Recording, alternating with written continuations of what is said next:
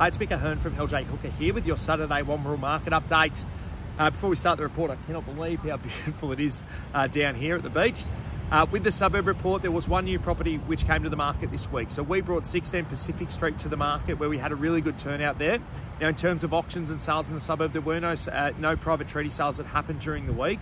In terms of auctions, there was one that was scheduled for today, being 23 Heights Crescent. Congratulations to Josh and Meg for selling last night for $1,450,000 with an unconditional offer. Congratulations to Mark and Debbie. The two-year search is finally come to an end. But other than that, if anybody is out there that does own a townhouse villa up to sort of 800,000 range, please reach out. I do have buyers that I'm working with that are very seriously looking for something like that. But other than that, look forward to catching up next week. I hope everyone stays dry over the next couple of days. We'll see you soon.